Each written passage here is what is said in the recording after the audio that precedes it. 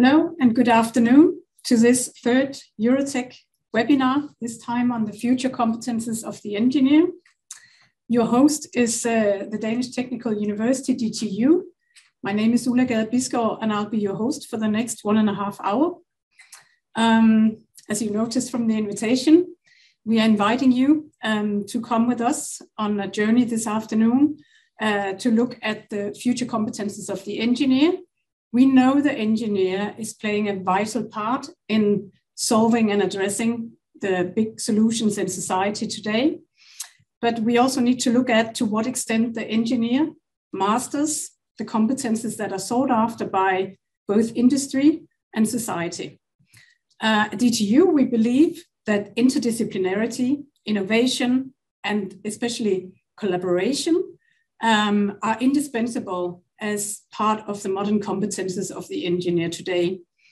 And in this webinar, we will investigate what the competences are that we need to teach, how they are being learned by the students, and how they come to play in the fast developing labor market today. You'll learn about the latest research in the field. And to this purpose, we have put together a panel for you that consists of 5 different speakers. We have a dean with us, we have 2 associate professors, a research assistant, and a student representative. And they will all address the so-called soft skills or soft competences that here at DTU we are trying to put to play in the engineering educations. So that being said, I will go to a more formal welcome by our dean, Philip Benning, who is the Dean of Graduate Studies at DTU and also of International Affairs. Welcome. Thank you very much, Ulla, and it's great to see you all here in this virtual seminar. I'd like to just spend a few minutes talking to you about the context for today's seminar.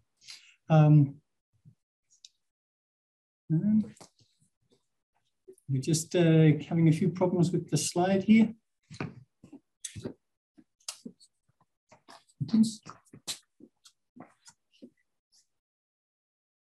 Okay, great. Thanks very much. So I want to tell you a little bit about the context of today's seminar.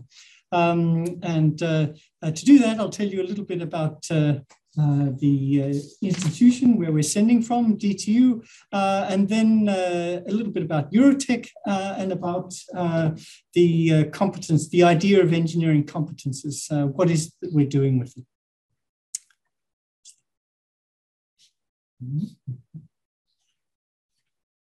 Yeah, so a little bit about DTU just to get us started.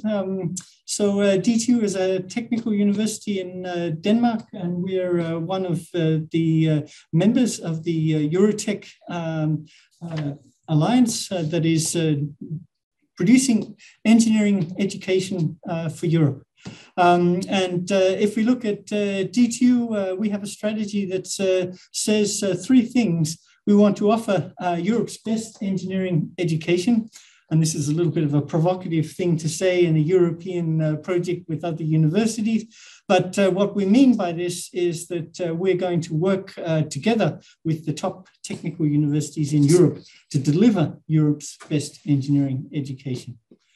And then we're going to address sustainable change, and we're going to assume the leadership opportunities offered by digitalization. It's a very simple strategy. It says 3 things. And if you think about it, it also says something about what sort of competences engineers need for the future. They need to be well educated, they need to address sustainability, and they need to be ready for a digital world. DTU is one of the universities in the EuroTeQ Alliance, and you can see on this slide the other universities. And there are a bunch of us here, Eindhoven in the Netherlands, École Polytechnique in France, TU Munich in Germany, the Czech Technical University in Prague, and Talltech in Estonia. welcome to all of you. And then we have 2 associate members, and that is École Polytechnique Fédérale Lausanne, and that's in Switzerland, and Technion in Israel. So we are together EuroTeQ. And we have in our EuroTeQ Alliance, we have these universities, and then we have 45 associated partners. And the idea there is to work with some of the partners that are going to help us define engineering education in the future, industry partners. And that's the topic for today, is to talk about what competences you actually need for a future engineer. A little bit about EuroTeQ, so you understand the context for what we're going to be talking about today. EuroTeQ is a project that is intended to deliver the future engineering education. And we, the universities, believe that education of the future can't be delivered by a single institution by itself, but we actually need to get together with other universities to put together the high quality engineering education that we want to deliver. And that's EuroTeQ. So the first aim of EuroTeQ is to build the EuroTeQ campus to give students, vocational and lifelong learners access to our 6 partner universities. And this statement is important because it actually says something about the way we want to educate. We don't want to do what universities traditionally do, and that is teach the young people. We also want to reach out to people in other disciplines and provide vocational training. And we want to also work with our graduates and others after they've left the university to upskill them throughout their life. So this fits very well in the topic of today's seminar, which is all about engineering competences, because in order to be able to do that successfully, we all, of course, have to be very aware of what type of competences engineers actually need. That's one aspect of EuroTeQ. There are a couple of others. There's the EuroTeQ Collider, and this is where we bring all of these actors together with industry to address the challenges and co-create the solutions of the challenges to the 21st century. Then there's defining the EuroTeQ professional, and this is where we want to actually work. And this is the topic that's directly related to today's seminar. This is discussing those future engineering competences. And the reason the seminar is being sent from DTU is because DTU is actually responsible for this part of the EuroTeQ project. Then there is the EuroTeQ connector. And this is where we analyze what we do and we reach out to other professions and bring those ideas back into the project. And then the last part is communication. So that's the EuroTeQ project. Let's just talk a little bit about the competences of the future. And this is something that the Technical University of Munich has thought a little bit about. And they have worked with competences and defined them in 3 different categories. There are personal competences, social communicative competences, and technological methodological competences. And an engineer, if you like, is the union between these 3 spheres of competencies. And they've explained that in a little more detail here by describing in some more detail about what is meant by technological and methodological competences and so on. And part of this is in some ways obvious. An engineer, of course, should be well-founded in the digital world, so they should be able to work with data, they should be able to work with software, artificial intelligence, modeling, these sorts of things. And they also need social and communicative competences and personal competences.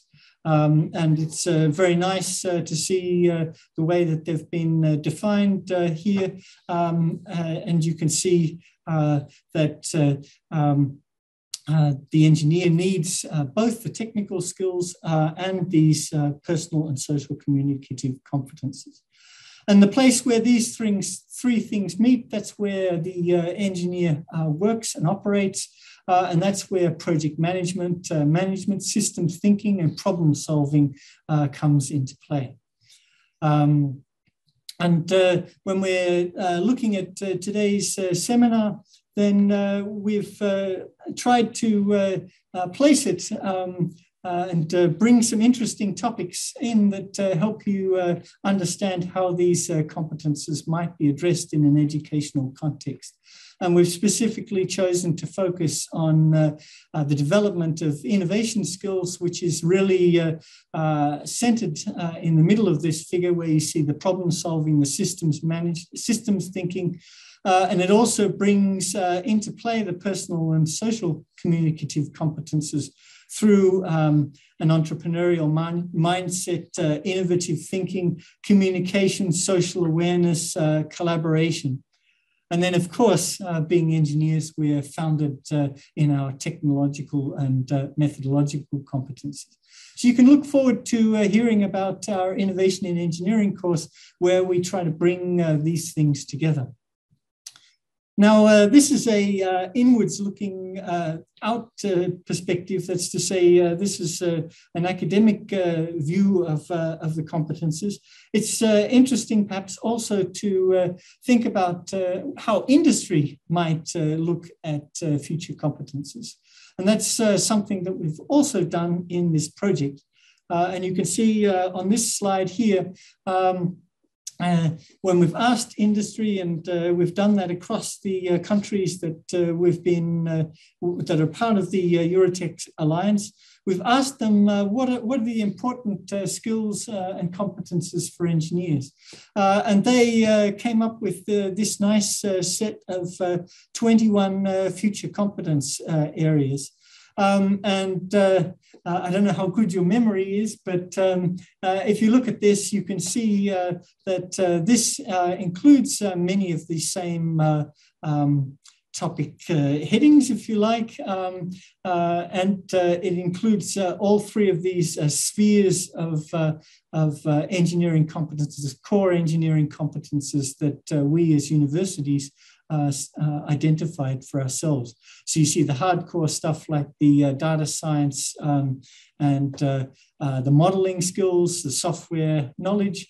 You see the social skills like the self-awareness, the emotional intelligence, and then you see the communicative skills coming in as well. And then of course, the things that are in the core of engineering, the problem-solving skills are all here amongst the future competence areas. So that's very nice. We have a nice alignment between what industry thinks an engineer should do and what we as universities think we should do. So these are outcomes from the project, and I'm going to leave you at this point and hand you over to the next speaker, who's Jaap Daalhuizen, and he's going to tell you about innovative and collaborative competences for engineers and how to develop them in a university. And I think, I hope you really enjoy the talk because that will make some of these perhaps a little bit fluffy things that I've introduced a little bit more concrete. So thanks very much.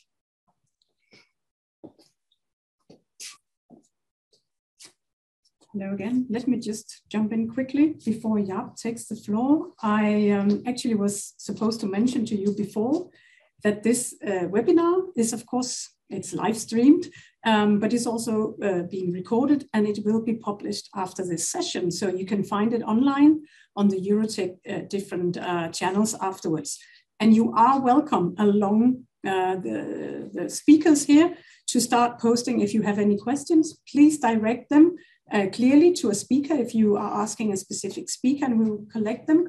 And after the Q&A, when the Q&A session starts, you have to end writing your questions. Thank you very much, and I'll give the floor to Jaap Daalhuizen.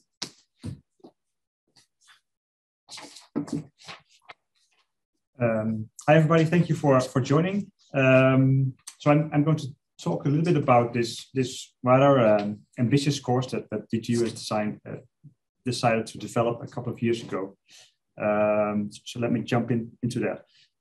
So as Philip Binning already said, this course is called Innovation Engineering, and the whole aim was to offer innovative competencies to all of the master students at DTU, which is about 2,500 a year.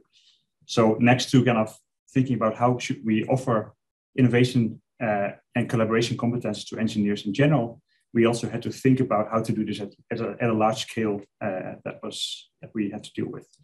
So that's what I'm going to kind of talk you through.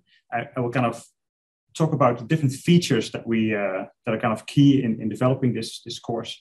It's actually 2 courses. I'll get back to that. So I hope you bear with me. I'll just first briefly introduce myself so you know where I'm coming from.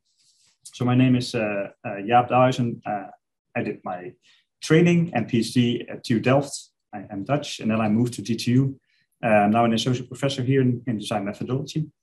I've also been leading the design program for quite a few years here at DTU, where we teach these kind of design and innovation competencies in depth to a smaller group of students. But as I said, in the past few years, and mostly in 2020-21, DTU decided to develop this large-scale program for all of our master students on design, on innovation, and on cross-disciplinary collaboration. The starting points for this course is where we kind of need to start here. So basically, the belief behind this decision is that at DTU, we believe that every engineering graduate will meet the need to innovate in their future career. So all of them, in some way or another, we believe will be involved in innovation efforts. That's also why we believe it's important that they get kind of trained in these competencies. So we had a couple of starting points for this course. And those were the following. So we want engineering students to understand and experience what it takes to do innovation. So they should do more than just know the models. They should also know what to do with them and actually know what it feels like to do an innovation project. They should also kind of see the big picture of the innovation landscape and find their own position and role within that. So we don't expect all students to do innovation in the same way or in the same kind of context. We expect them to kind of find their own place in that. So that was also part of this course.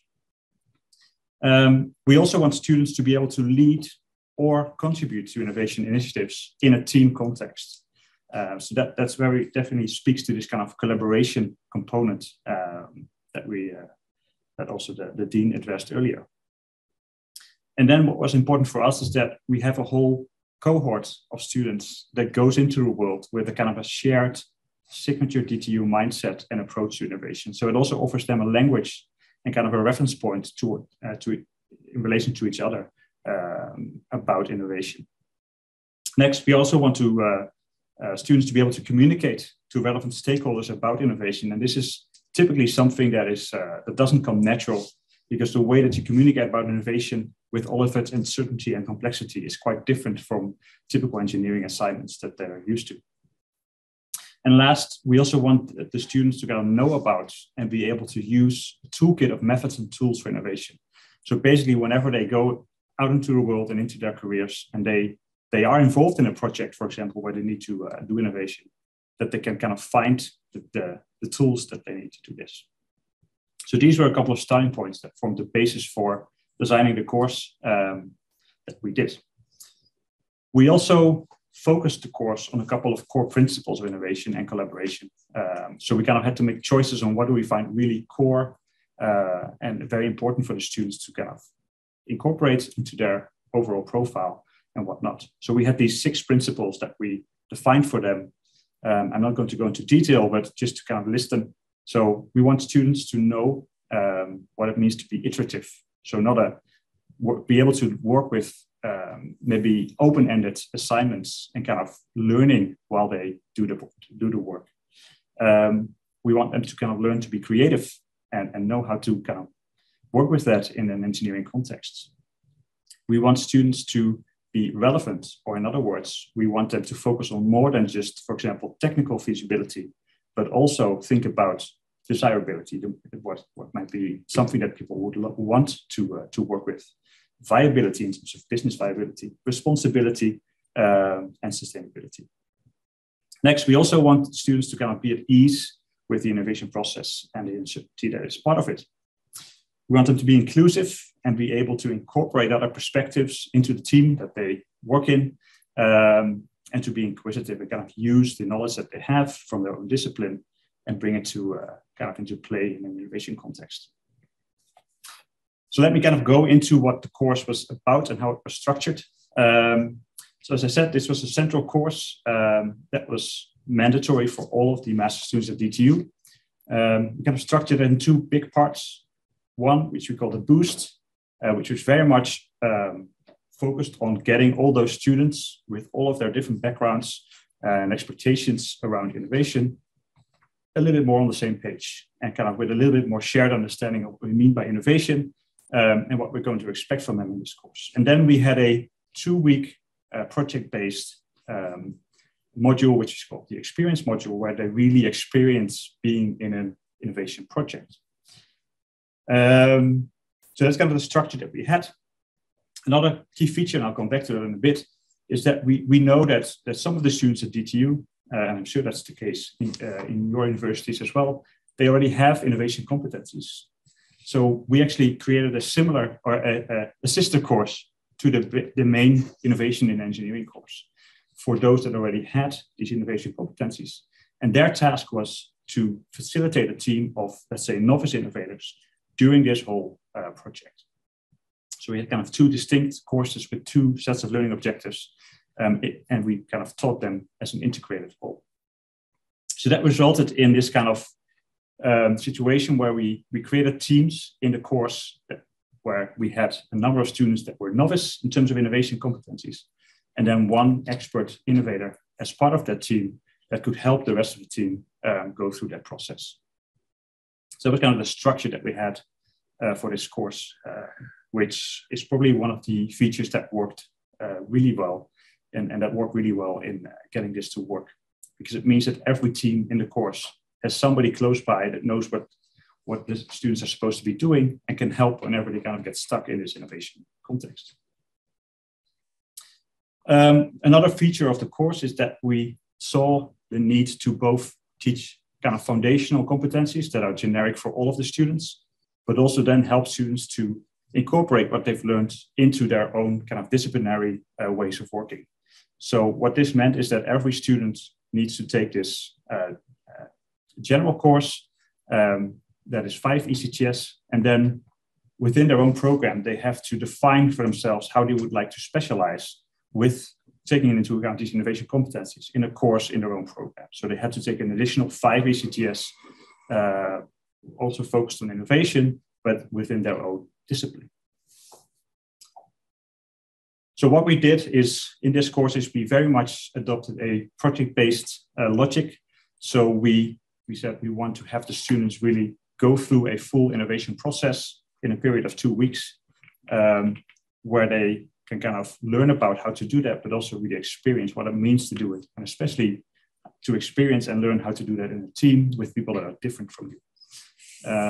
So we took them through this kind of process that is on the slide right now, where we spent some time with the students identifying what is actually the innovation challenge that we should solve. So this meant that they had to challenge the brief that they received, and that they had to kind of explore within that and do research on what is really the problem here, what is really something that is worth solving. Only when they did kind of that, when they defined their own innovation challenge, they went into this solution space where they were developing solutions, testing and iterating them in a couple of cycles, and then also at the end of the course, pitching this to a broader audience and learning about how to do that and how to communicate. As part of this course, we also thought it was very important that the students felt that this was real. So what that meant is that we invited innovation partners into the course that offered innovation themes. So these are real-life organizations, for example, from the maritime industry or from retail industry, that were all kind of focusing on different aspects across this kind of innovation landscape that you see here on the slide. So some of these challenges are very much entrepreneurial. Some of them are maybe more in the public domain. And this meant that students could also choose where in that landscape they wanted to work. It also meant that we could offer them something that really was real, where they were really working with actual innovation challenges that these organizations were struggling with. As part of that, we also wanted to make sure that the students fed back what they worked on to those organizations. And for this, we organized kind of a pitching event where all of the teams were pitching their ideas to these clients that they've been working for, but also to each other. And this is something that, because of the scale, we had to do in a slightly different way than you would normally think. So we actually facilitated this whole pitching event online using Miro boards, using different ways of gathering feedback for the students. For example, by asking all of the participants in the course to help assess and give feedback to all of the pitches that the students were delivering during this day. As in this way, we could also make sure that the students have a kind of a rounded experience where they started with exploring what could be an innovation challenge. They defined a challenge for themselves. They developed a solution. And then they also had to pitch it and got feedback on that pitch, both from their fellow students, from staff, and from the innovation partners that we invited into the course. So that was very important for us that the students really felt that. Next, I would just like to quickly address on the way, or kind of talk about the way that we developed this course, which was quite unique, or at least different than I was used to developing courses so far. So what we did in this course is we really wanted to take an approach where we practiced the things that we also preach in the course. So we took an innovation approach to develop this course that was very iterative, where we took in the perspectives of all of the different stakeholders that would be part of the course, the teachers, the students, the innovation partners, and so on. As part of that process, we also involved the students in developing the course, all the way from the concept of the course to developing the course material, testing the course material, piloting the course, and so on. So that the students have been part of the course development all the way through, which was not only very interesting and rewarding for us, but also just provided a lot of valuable feedback, making sure that the course would fit students' expectations as best as we could.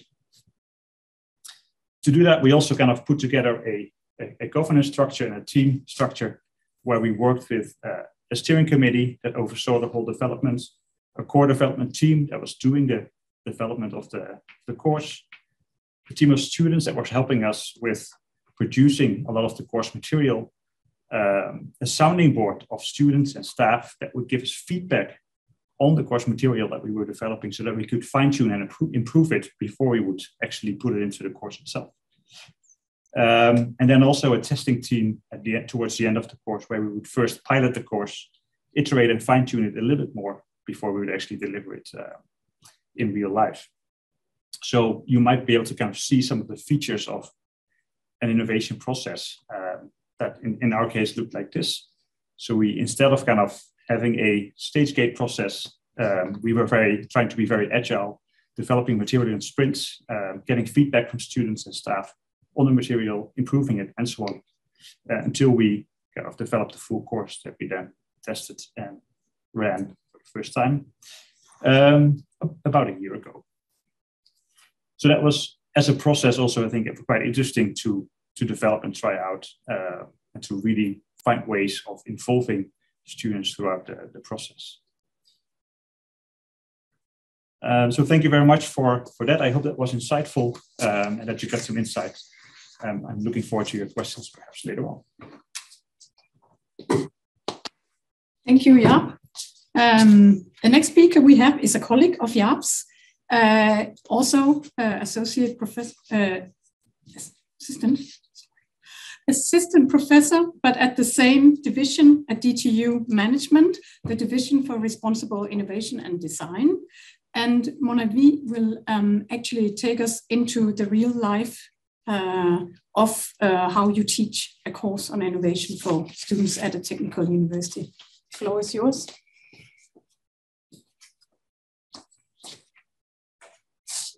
So thank you very much for having me here. So as you can see from the title, I've called this Science, Technology, and Fluff. And I want to talk about a little bit about why I've called this, this title.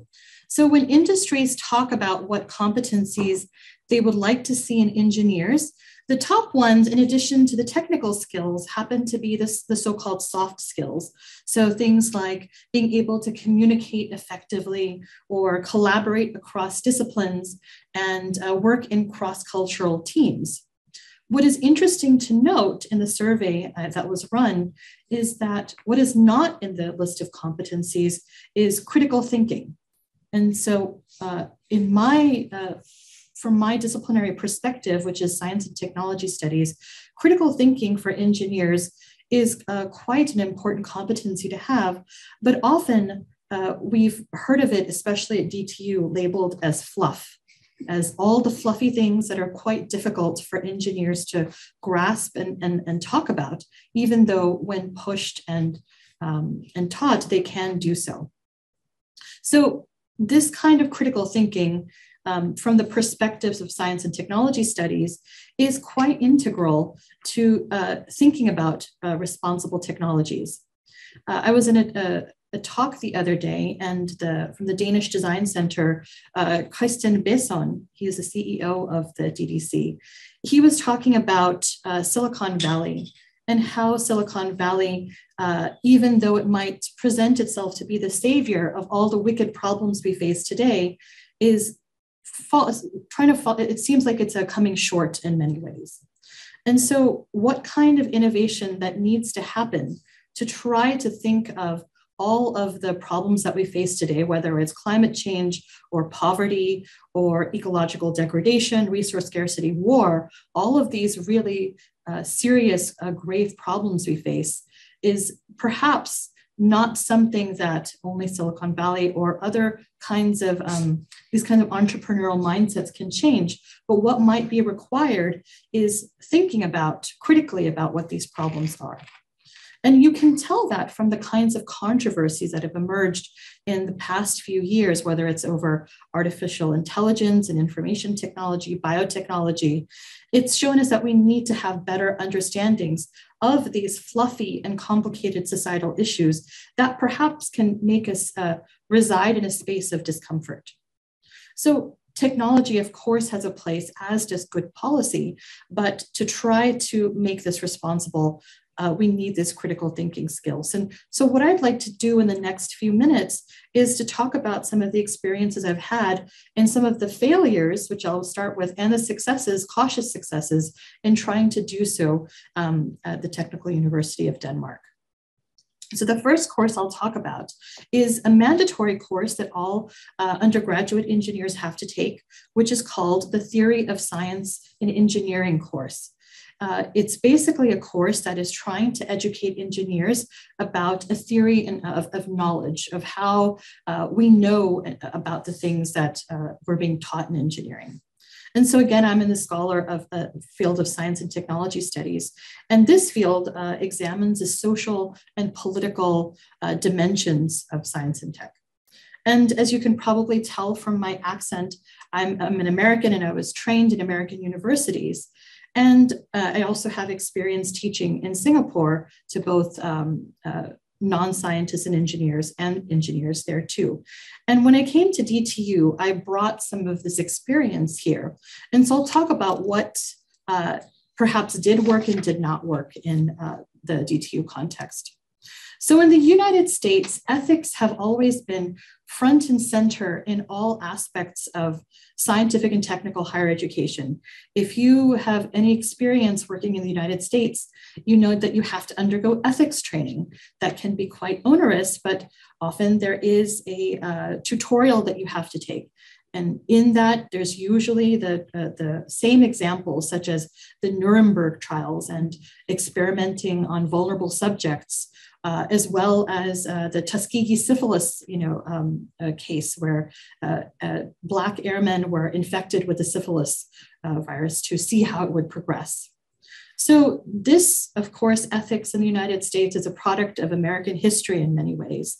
But in the engineering field, you see ethics as being woven into the fabric of many programs there too.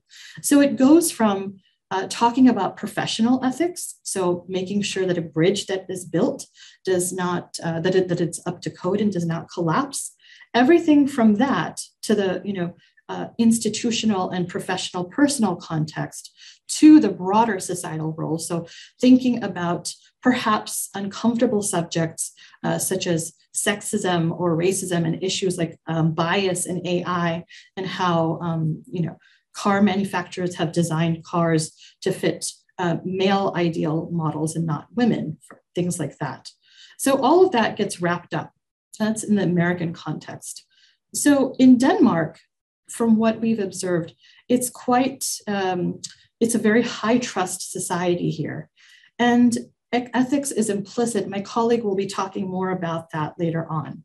So how to talk about ethics and broader societal concerns to Danish engineers, it was something that I was struggling with when I came here, especially when so many of them have not taken a social science course. So what I tried to do initially was, of course, to try to create entertaining, informative lectures to supplement their reading. It was a teacher-centered approach. And so I would talk about things like, in looking at the history of science and technology, to not include the men that we know to be quite instrumental and central in this history, such as Einstein and Galileo and people like that, but also figures who may have been hidden. So women and minorities, right? Who were also very much involved in technological and scientific discoveries. And I drew on a lot of examples from science and technology studies and development studies to teach engineers about things like who is considered an innovator. This is mainly from an international development perspective. So for example, how a solar cook stove in Tanzania that has been developed by Western engineers may not be that useful there because it doesn't fit the local context. So how do engineers envision and imagine a user and incorporate their kinds of concerns? I would talk about things like perspectives from indigenous communities' perspectives. So for example, how indigenous communities have critiqued Elon Musk's Starlink project, which is supposed to bring the internet to remote areas, but how this might conflict with dark sky ideas of, you need to be able to see the stars to practice your own cosmology, or how the internet might also bring in new ways of human trafficking, which is something that many communities in Canada, indigenous communities suffer from. So all of these kinds of different perspectives is what I had tried to do. What I discovered, and this again is a quite, I would say, a perspective that worked in the American context, perhaps it worked in the Singaporean context, but not so much here. What I found is that because it was so teacher-centered, it was some students really gravitated to it and found it quite interesting, but others were put off by it because it seemed too in your face and too, perhaps they thought of it as the engineering school is not a place to talk about these kinds of things. But in some level, these are the very people I wanted to reach. These are the very people who I did not want to be put off. So now I'm going to talk about some cautious successes of how that changed a little bit. And this is through a class called Design Thinking and Socio-Technical Implications. It's a class that I co-teach with the previous speaker, Jaap. And here, this takes on very much not a teacher-centered approach, but very much a student-centered approach. And what I particularly want to talk about here is a social implications design method. So, and how this method has helped students think about the world a little bit more critically, and I think about themselves perhaps and their blind spots a little bit more critically. And it's a way to help them get to the same place where I wanted them to go, but perhaps in a way that was more student-driven and allowed them to experience it for themselves. And so these design methodologies actually help designers and engineers create more societally responsible and responsive solutions to a point. And so this is what I want to talk about, the social implications design method. Now, this methodology is very different from what engineers typically learn. They usually learn how to design and produce solutions to the spec, right? This is a very problem-centered or solutionist approach is how we call it, where the problem is already pretty well defined. It's been given by a client. So there's no need to challenge or question the problem framing, but rather it's about finding the solution. But what this method does is turn that on its head, where now students have to discover what a good problem is on their own. They have to figure out what is a problem worth tackling, how they can align their own personal values to a particular kind of problem. And this takes time, and it takes not just looking at engineering, papers, or it requires actually delving into a wide variety of literature and research and inputs. These are called context factors. So everything from documentary, say if they're looking at sustainable food, they might watch a documentary about factory farming. They might look at art. They might read social studies and ethnographic works on what it is to be in a slaughterhouse. They have to really build up a fuller picture, a more robust picture of what this world is. And this is what and this kind of thinking is quite important for them to narrow down eventually on what their problem statement is going to be and what they're going to do with it. So in some sense, the intervention doesn't have to be a technology. It can easily be a policy if they want to, or something entirely different.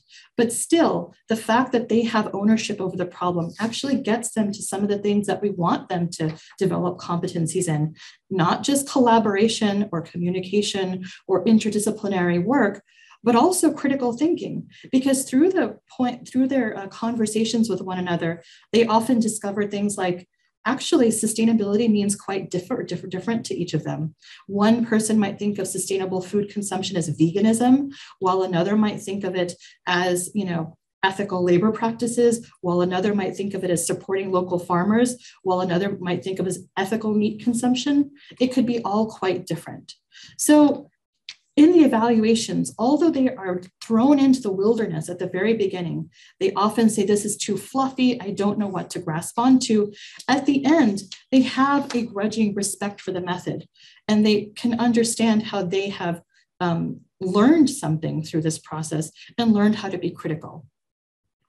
Of course, there are some, I think there are some areas of improvement. One of the things is that in DTQ, the Sustainable Development Goals, which, as you may know, have been drawn from the Millennium Development Goals, which were targeted at people in the Global South, it's hard that provides the overarching ethical framework. This is something my colleague will talk about, but it's hard for students to localize it to their particular context. And so they often have this myopic view that perhaps Denmark has already reached, a certain level, and all other societies need to catch up in some way, and maybe they're exoticized.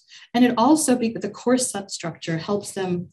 It funnels them towards localized problems and perhaps not globalized kinds of issues as much, because it's quite difficult to, get stakeholders living elsewhere.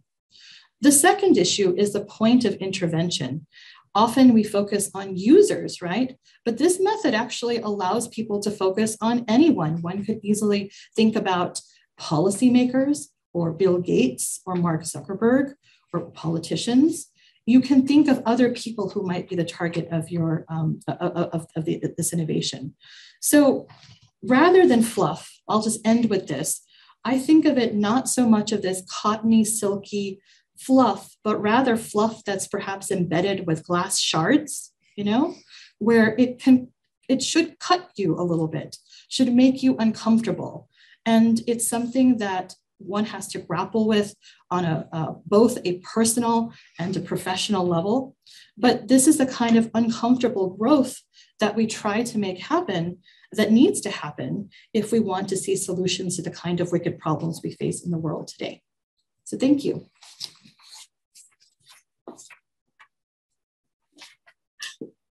Thank you very much, Monamie. This was indeed very interesting and hopefully food for thought for all of you. Our next speaker is also a colleague of Jaap's and Monamie from the same division of responsible innovation and design at DTU Management. Corinna Voll is a research assistant also in our sister project to EuroTeQ, which is called EuroTeQ Boost. And it's a research leg of this project. And she will talk to you more about the findings she's done in her research.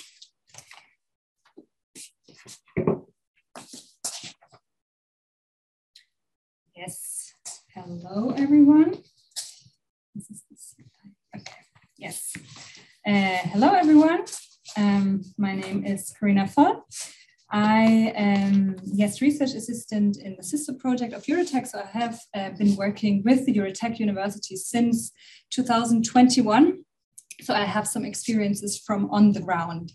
And my background is in techno-anthropology. So I have an anthropological perspective, and anthropologists love context. So I will talk about Munich and Copenhagen on competencies and context. And I would have loved to talk about all universities, but since I have 10 minutes, I kind of had to pick. And I decided on DTU, since I'm located here, and then having a look at TUM Technical University of Munich, because it's just where I know the national context the best. And if we make comparisons, and I was invited to kind of bring this comparative aspect to competencies today. And if we make such comparisons, there's of course always a bit the difficulty that the human mind wants to think one is better or worse, but that's really, that's kind of the no-go for anthropologists. So you should not think of it as saying one is better or worse, but I want to show two examples of how universities approach competences differently in order for us to better understand each other's kind of national educational context. Like we have different starting points that we need to bring into the discussion. And first of all, the reminder, we've heard some of these words during today, right? So besides the technical skills, engineers are required to be good in responsible innovation. So Jaap has talked about this earlier. It's innovation, but also with a focus on how do we actually create something that responds to a societal need. Engineers should be good communicators and collaborators. So suddenly you kind of have to do it all. And when I digged into that, I realized this is like a really nice dream, right? There's a direction to go.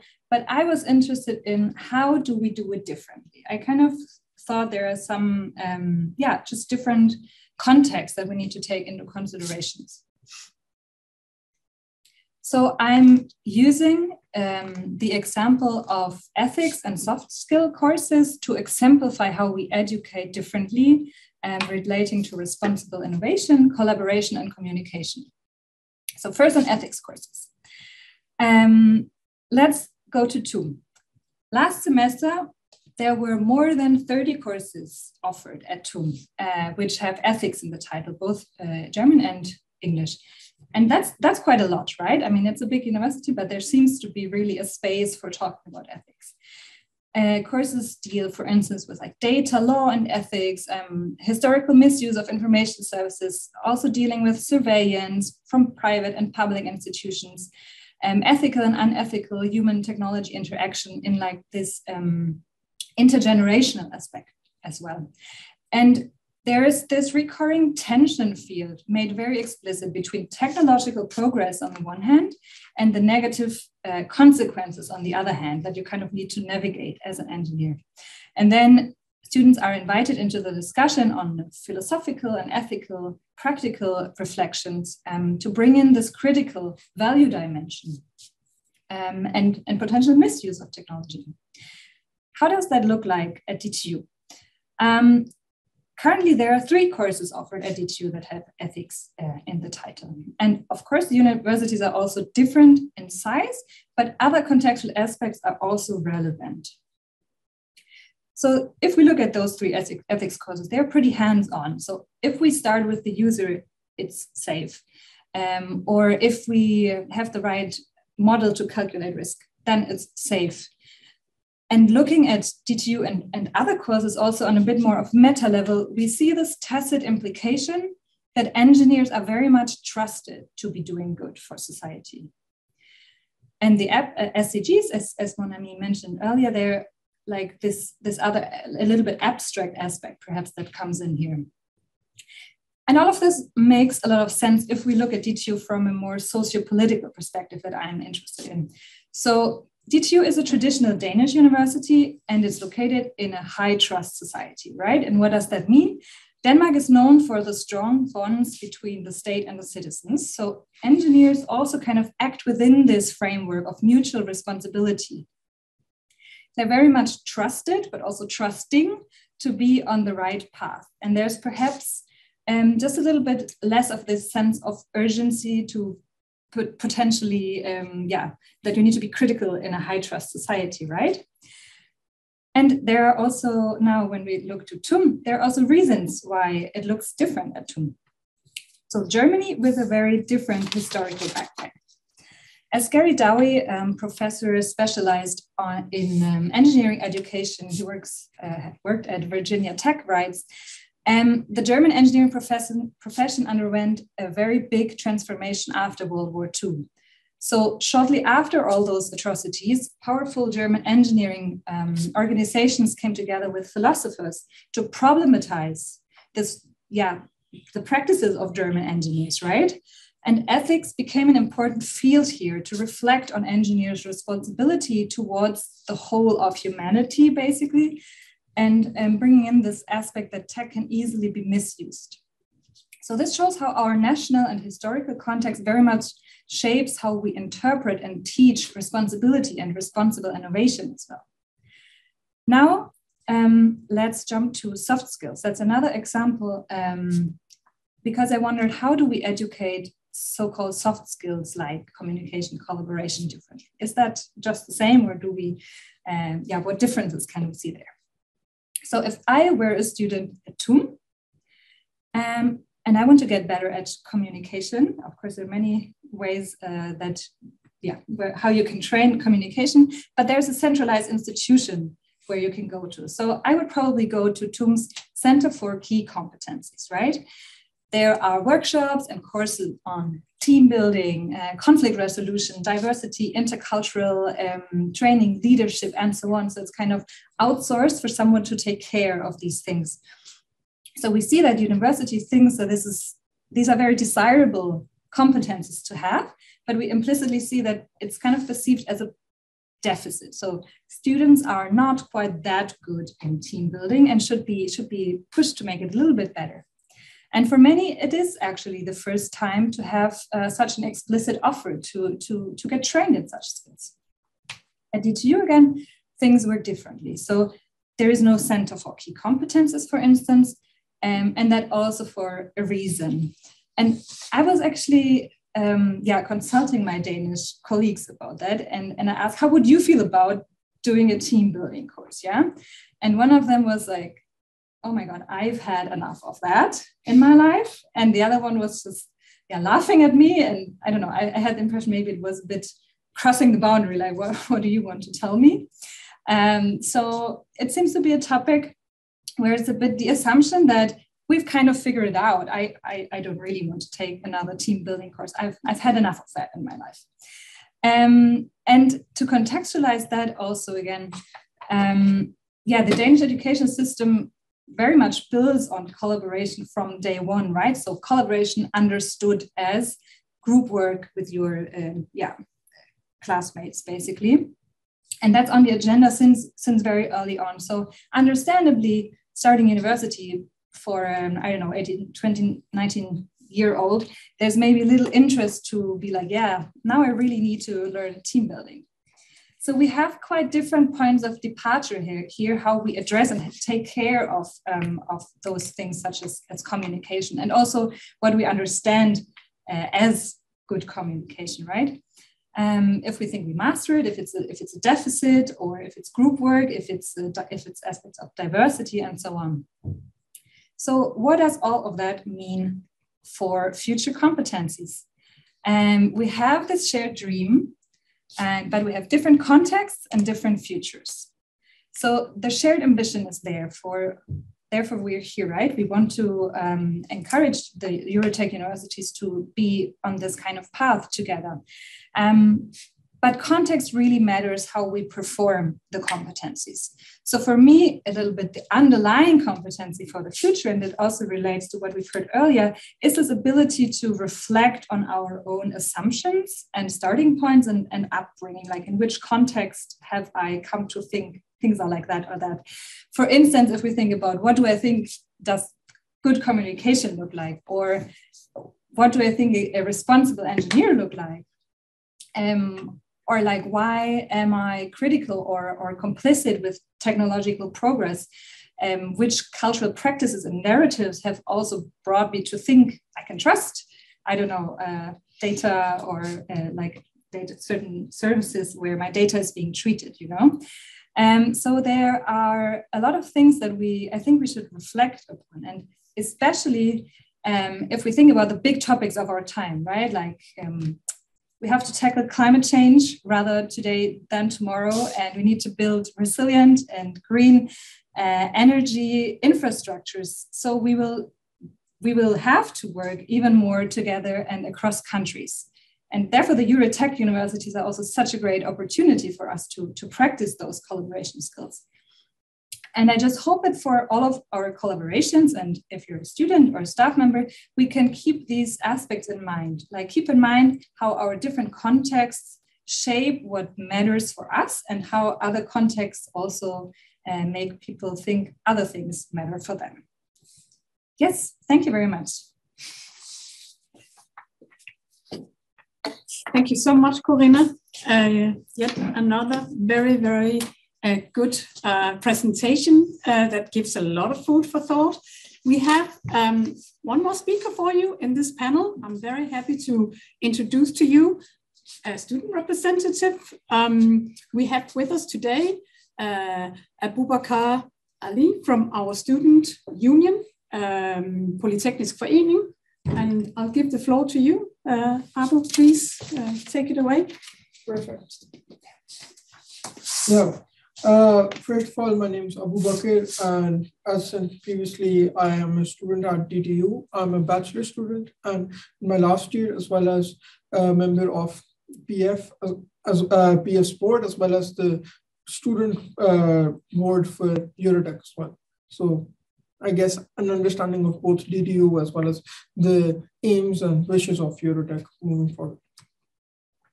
Yeah. So I've mostly thought about these slides as well as the presentation, trying to explain what us as students want and why and how we would want these soft skills, which we understand as well to be important, incorporated in our education. First of all, if you go back to what engineering fundamentally is, it is applying science as well as math, as well as other competencies to solve problems of today. And as mentioned by the speaker just before me, the problems of right now are many, including climate change, poverty, and stuff like that. So we need to be able to solve them as soon as possible. And these soft skills allow us to use our technical abilities better and make us interact effectively and coordinate better. And hence they're important for work as well as any other thing where we can use them. And for example, the examples of the soft skills that I had listed was communication, teamwork, being flexible and adaptive to the surrounding, as well as for us it's important to realize that while some people believe these soft skills are inherent and they can't really improve them, like if they're bad in communication, they can't really improve that. That isn't what has been found out, because these soft skills can be developed through both inside class learning as well as through courses and webinars and workshops as well. And the reason for making sure that we take these soft skills is making sure that us engineers moving from DTU, going to the real world or the job market world, that we are valuable and we can stand out. Because as mentioned before, employers have increasingly said that these soft skills are something they look for engineers in the future. And hence, by having them, they can students can improve their job prospects as well as future career success. If you look at the 24 competencies, I've taken a few of them to dive deep into and then explain. I was looking at communication, the collaboration, communication, which is number 1, collaboration, which is number 2, as well as 18, which is management. And there's a few of them which are hard skills, so I didn't really talk about them. If you think about communication, communication is an important skill to make sure that people listen and communicate, as well as making sure that they can work in a team environment, which was emphasized by my previous speaker as well as making sure that for engineers, they can act to the outside world as well.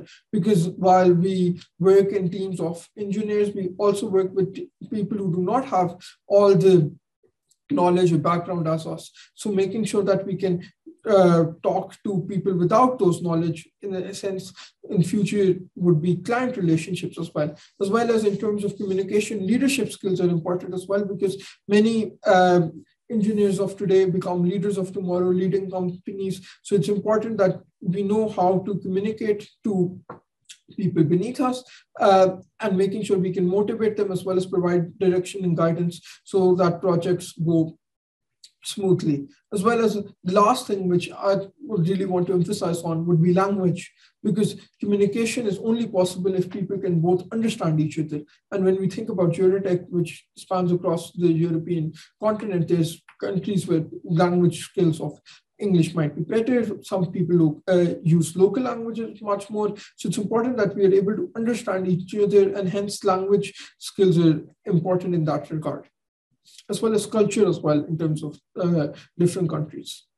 When we go to collaboration and management, it's in terms of collaboration, it's important to have diversity of perspective, because as mentioned before, the problems are huge and we can only solve them with complex solutions and innovative solutions. And we can't keep the innovation to a particular segment of the population. And hence, we need to make sure that we work across different demographics to make sure that the solutions can be realistic and be implementable. So hence, it's important to have this diversity of thought. And that could be only possible if we have these collaboration skills. And then in terms of efficiency, it's important as well to make sure that we know how to divide ourselves and able to manage the team so we can spend less time on the particular task, as well as making sure that we get time to rest and stuff like that, as well as we all know burnout and making sure stress is pretty high these days. As well as making sure that we do problem solving and conflict management, because when we work in teams, we would all know that sometimes it doesn't go smoothly. So we need to make sure that we solve those problems that come up, and some of us know how to handle them without getting personal, as well as making emotional runs high, which end up negatively affecting the projects themselves. Then comes resource management.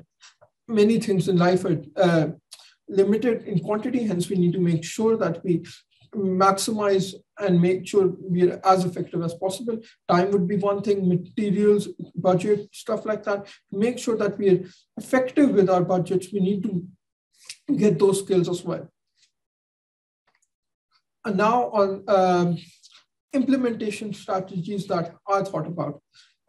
While DTU does a great job of making sure that we have courses which specifically focuses on these soft skills, it doesn't really solve the problem, because those courses kind of act in silos. So it's important for us to make sure that this knowledge is implemented throughout all courses in a sense, so that students do not inherently only need to take particular courses to get this knowledge, however, get to implement it throughout the classwork. And I think group-based learning is a good way of doing that. Then an important thing is recognizing outside class learning. Coming from PF myself, clubs and societies are a great way to get these skills as well as practice and develop their skills further.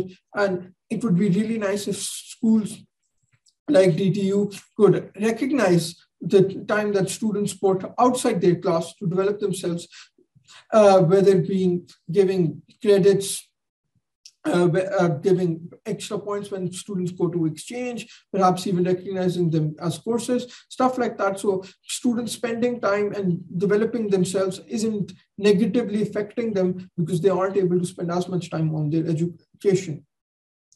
Then it's also to making sure that there are soft skill courses, and soft skill courses are of a wide range. And especially in case of DTU, it would be really nice if DTU could either provide Danish language courses, which other universities in EuroTeQ do a great job in, as well, or perhaps recognize Danish language courses that students take otherwise, to make sure that students, when spending their time on it and developing themselves, isn't looked upon as wasting time and not being able to study at the same time. Yeah, perfect. So now we could move on to the question answer. Okay. Yeah. Thank you very much, Abubakar. You can actually stay here. I would like to invite the other speakers, Jaap and Monamie and Corinna, to come up here and join us. Let me just step a little bit aside so we can have the 4 speakers in the center. I think is there space for all of you? Maybe you need to come a little bit into the center, and I'll stay here. Okay, so thank you so much for all of your presentations. I think, to be honest, now having been a project leader on this work package where we had to develop the future competences of the engineer and look at what competences are actually demanded by the industry and by society, I think all of your presentations really exemplified it very well, what it is we are trying to do in EuroTeQ. So thank you so much for that. I have a few questions here already, but I would actually like, perhaps with you, Jaap, to ask, you were telling me about how you were trying to actually apply Walk the Talk to when you developed the course. Yep. Can you tell me more about what you think, maybe in terms of from a staff perspective, what staff in a technical university, not just professors, but maybe also research assistants and others who are actually contributing to the whole learning experience, how maybe also the 21st century skills could be applied more in the way you work with developing courses? What you would like to hear is how we could use, involve more stakeholders into this development? Yeah, I'm also thinking maybe more a perspective as teaching at a university. Yeah. Do you think also to be self-reflective? Right. Yeah, as a professor, as researchers, as teachers in a technical university. What is your view on how far we still have to go? Now you have developed a course like this. Yeah. I think that's a very interesting question. And maybe where I'd like to start is saying that while we were developing this course, we also realized that perhaps what we need to do next is develop a course for teachers and staff connected to this, so that we also give academic staff the opportunity to also experience the same kinds of competencies and the same kind of teaching that comes with this type of course. We did experience that often the kind of format that we have, the kind of experience that we want to give students in terms of how they learn is quite different from many courses, let's say more conventional courses and more conventional teaching formats. So that's definitely, I think, one of the insights that we had. We also realized that quite a few of the staff that were in the project when we were developing the course were quite keen to just also see how we were developing it. And were just following along, even though they didn't have to be there anymore. They were just keen on seeing, okay, how How do you work with these kind of teaching these kind of competences in this kind of format? Yeah. Thank you. That was actually what I was interested in, because also in EuroTeQ, one of the next steps that we will be doing is actually also looking to how we design courses on competence development for staff at universities. So thank you very much.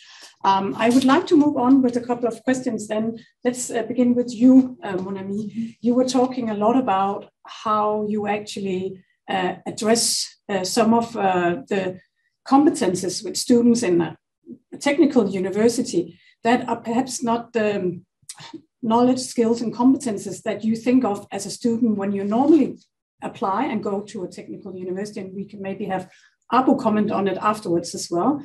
But something about how have you actually gone about addressing some of these more, what can you say, difficult questions with the students of being in a mode where you reflect, both self-reflect and also reflect on how you interact with other students, et cetera, et cetera.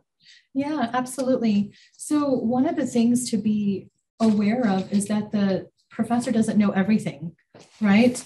And the professor who may be in a very hierarchical position of authority has a lot to learn from the students. So I think what is important is to try to engage in dialogue about these kinds of issues and to make it not teacher-centered, which is, you know, what I had been trained to do, but is actually EuroTeQ here in DTU that I learned the value of students going on these journeys with the professor together through coaching and facilitation sessions that are so students make discoveries on their own. Mm-hmm. And I think that is very important, that there should be a guide there, mm-hmm. but to recognize that, you know, these are conversations and ongoing dialogues that we need to have, rather than I am expounding from on high. Mm-hmm. And in fact, I just made a mistake. Someone pointed it out about the Tuskegee Airmen. Mm-hmm. It wasn't the Tuskegee Airmen, as someone had pointed out, but rather poor sharecroppers who were the subject of the study. So people make mistakes, you know, and I misspoke. But these kinds of things have to be talked about, because without discussion and without some form of mutual vulnerability, you know, then this is not, then you don't have any kind of transformative aspect and learning of these kinds of difficult issues that always accompany technology. Technology is not developed in a vacuum, but is very messy and always implicated in societal concerns. So I think that's really, so my job as a teacher is to try to facilitate those conversations and perhaps guide it, but recognize that I don't have all of the answers. And I think that maybe could lead us also to the next question of other messy things in learning. So Abu, you actually brought up, it can be very hard actually to work in a team when you have a given assignment, but still we are humans and things happen when you have to work together, where it can be emotional, it can be social, it can be mental. You were also mentioning yourself, I thought very interestingly, how do we actually also for students address the issues of so-called work-life balance? And I think it could be interesting to hear from you, Abu, also. Do you think that your learning journey here at DTU could also have more, what can you say, emphasis on the university actually guiding you as students, and how do you actually manage your student life? How do you work together in teams? How do you, in general, address more of these topics that are of a personal, social nature? I think, at least in my experience, like, it's easier if these journeys or these questions or these is done when students themselves choose courses and want to seek knowledge on it and register themselves. the harsh thing or the bad climate that happens sometimes is when these courses become mandatory in a sense. And while 5 of them might really be interested and want to develop themselves, the other 5 people in their group would be just there thinking it's like you need to take this course, so I'm here just for the credits or just to pass in a sense. So that doesn't really help the journey. So I think for questions and self-reflection as well as it's really vital, but I think you need buy-in from the person as well. It's hard to force those courses on any student. And I think that's pretty much well reflected on how, I guess, universities like DTU or students sometimes think these courses to be fluff, because it might be fluff for them right now because they haven't experienced stress. But when they experience stress, that might be the most important thing. So I think we need to take that into account, that we make it more flexible so students can make the journey for themselves and answer the questions they're facing in life right now. Because when you aren't really facing it, it's hard to relate and see the importance of it. So I think that's something that could be worked on. But other than that, I think it's hard to incorporate them in regular class as well.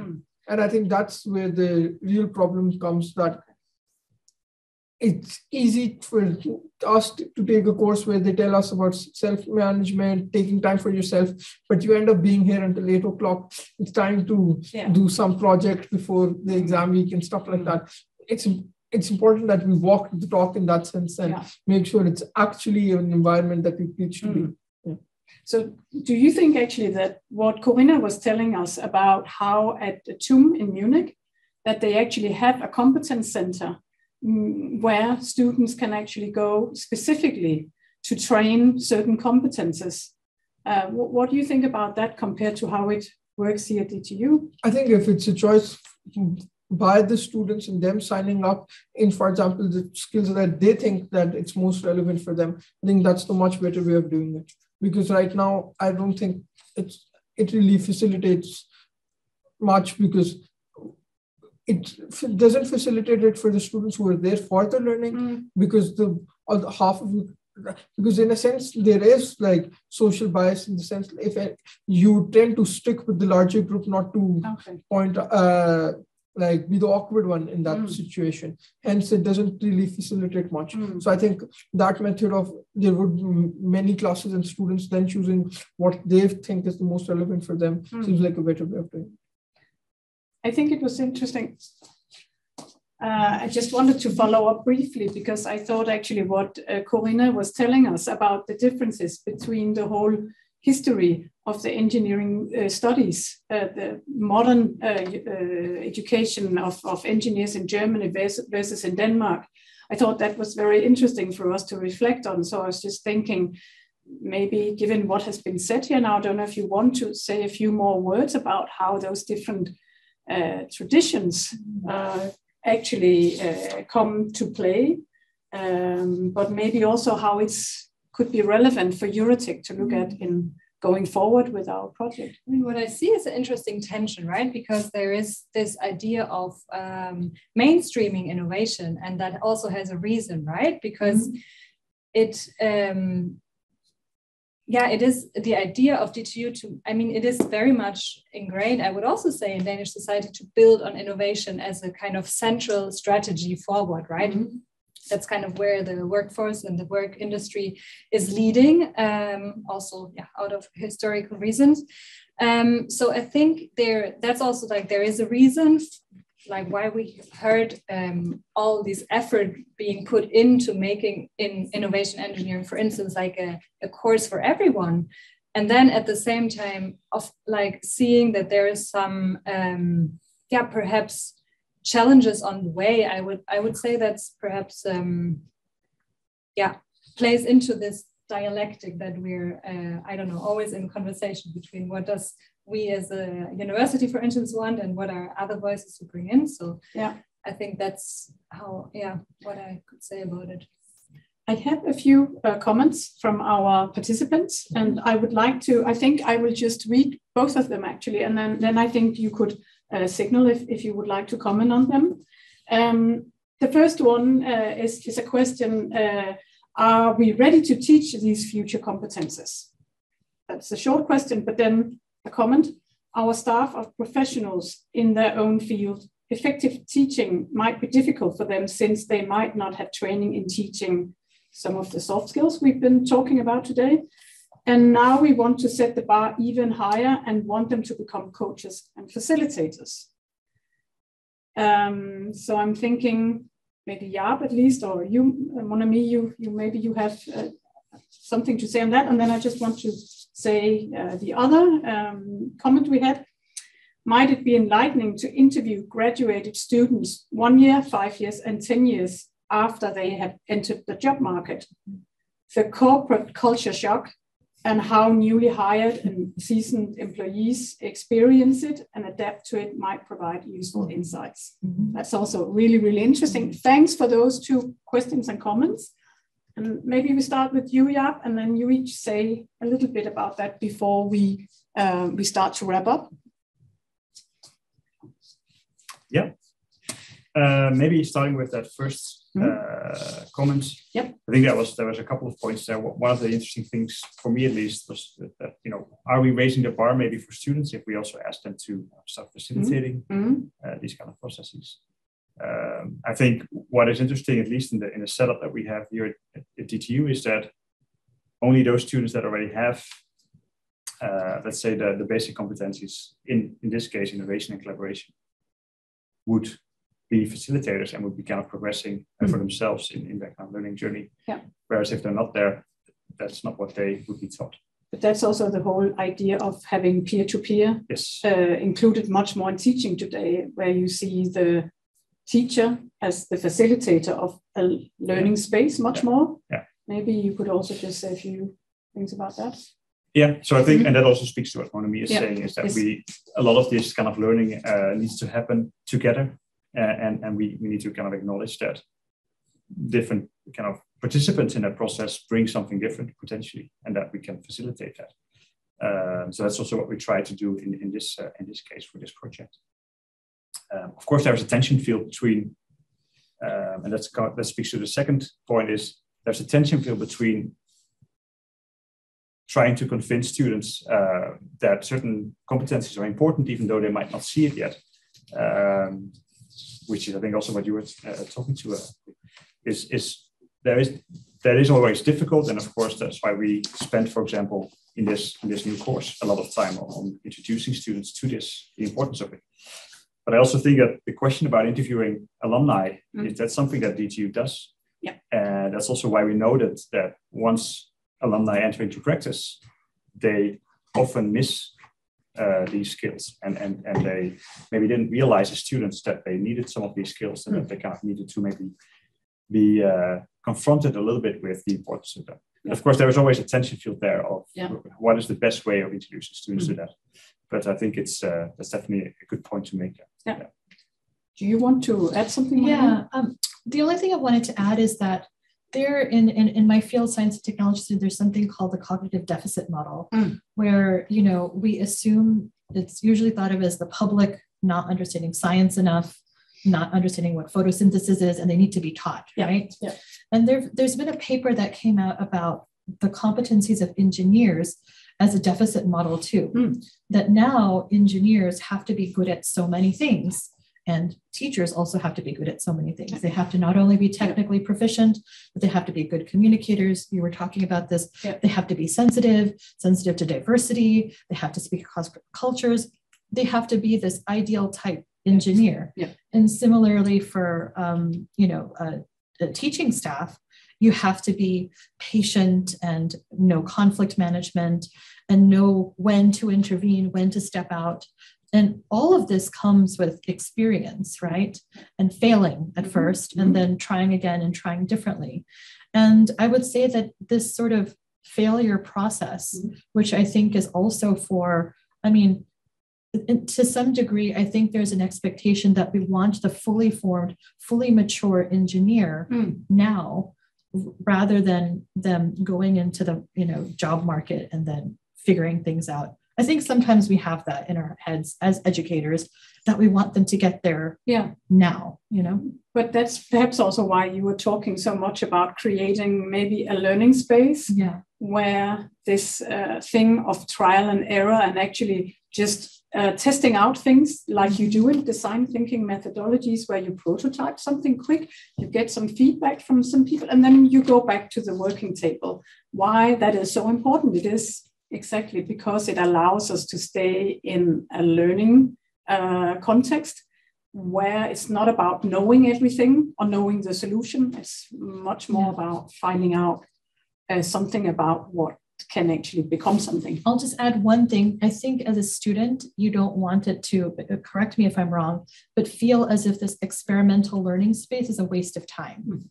That they don't want to be experimented on by innovative teachers who want to do good. And waste their time, right?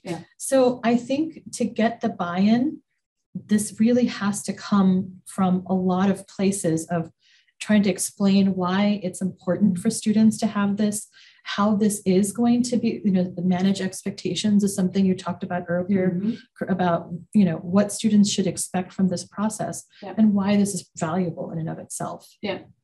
And I think perhaps from the student's perspective, I think it's important that we do not work in even trying to promote innovation or soft skills. We shouldn't do it just through EuroTeQ, because even in DTU in general, we, as mentioned previously, there's the alumni people who survey the alumni, make sure that we're in check in that regard, as well as there's the career hub and stuff like that, who make sure that companies come out while students are studying, so students can understand what skills companies need from their future employees. So students hence get a chance to, when they choose electives and get to choose courses, they can specialize in those skills so they can become more attractive for those future employers. And I think making sure that, and I think that's sometimes the failure of a university, perhaps as big as DTU or EuroTeQ in general, that things are happening across different places, to make sure that everyone feeds into each other and knows what other people are doing. Because many of these things would be, for example, being taught to students, for example, if they lack communication skills. They work in PF and they're a part of the study council and they think, oh, I'm really struggling in that. Then they can further improve themselves, because they could realistically expect if they are struggling with that in PF or another extracurricular activity, that could be the same when they enter the job market as well. So making sure that the universities allow students to develop themselves extracurricularly, as well as making sure that they have time so they can speak to companies, go to these events and stuff like that. And hence, I guess, comes things like not having evening modules and making sure students have like time to learn, because outside class learning is something we're really missing on when we talk about this, because while we learn in class and you go to a lecture, you need to practice it and see it for yourself as well. That doesn't really happen in an 8 a.m. lecture. Okay, that's interesting. Good point. And I think also related to actually to the question, this thing with when you come out to the labor market, I mean, we would want our students to be, what can you say, ready for the labor market. And if they haven't worked on company cases, if they haven't met people from the companies, if they haven't done internships or worked on a project with the company, which is, of course, the case in most universities, but still we also know that it's still very much sought after by the students as well, more opportunities to get in contact with companies. I would also add that it's not just universities, or industry. We have another question and we have another 5 minutes, 2 minutes. Okay, yes, Monamie, and then Corinna, did you have some? Okay, and then it's also civil society organizations, which could use more representation in DTU too. Oh, definitely. And not just companies. Good point. And I think that's really something that we should also just hear on the very last minutes, maybe just give a little bit more emphasis, because it's coming up. Diversity, the whole inclusion. And I mean, I saw the other question deals a little bit with like ethics. Yes, right? exactly. And I was actually thinking that maybe that would be you. Should I just read it quickly? So it says, thank you for an interesting talk. Thank you for being here. I got the impression from Monamie and Corinna that ethics is not very explicit in Danish universities compared to others. Is it problematic, or does it influence our Danish students' workability abroad? That's a good question. Interesting question. And perhaps I cannot talk about all university in like comparing all. I know that in France, it's also not so much of a big deal to make ethics explicit, actually. I would probably say that Germany is because of the history. For obvious reasons. And perhaps I think for students, it could be quite interesting to just broaden a little bit the horizon, what is out there also in terms of organizations. Like like 2 weeks ago in our division, we also had a talk from an institute in Berlin that was dealing with ethics and responsibility in technology. You know, at TUM there is I think it's called Ethics in Artificial Intelligence. It's an institute. So I think just to looking a little bit what is out there in terms of organizations, how do they deal with ethics? What questions do they raise? What do they problematize? And how, I think it's very interesting to reflect about how would I, perhaps coming from Danish background, answer this? How might other people answer that?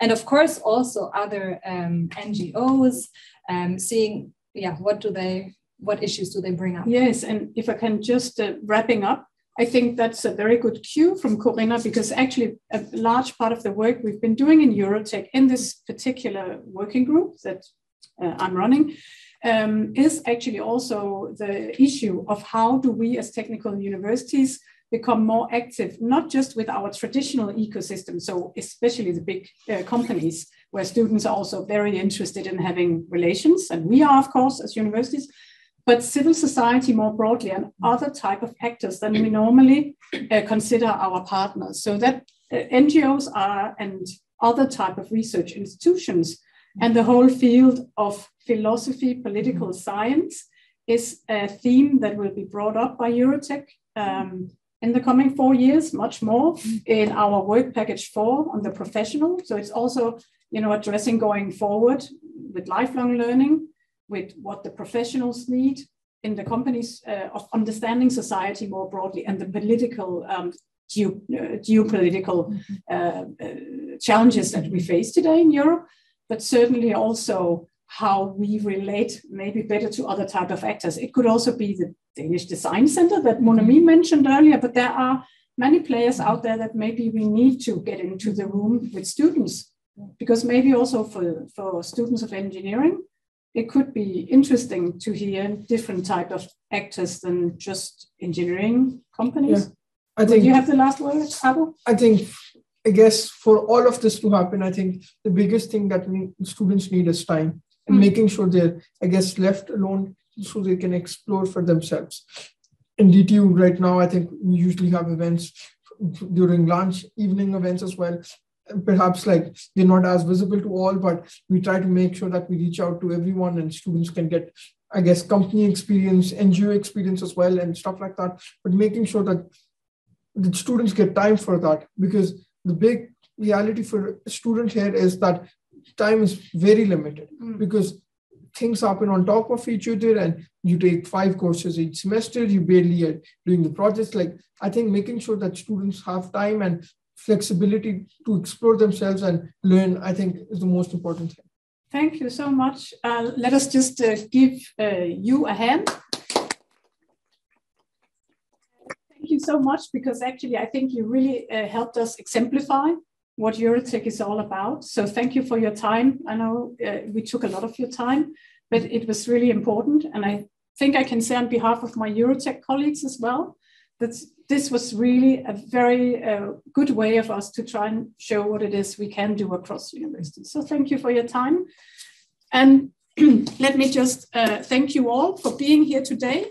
Our speakers are people that we work closely with in the project. I think some of you probably also have met them in our project, whether it's our student representative, it's our colleague from DTU management.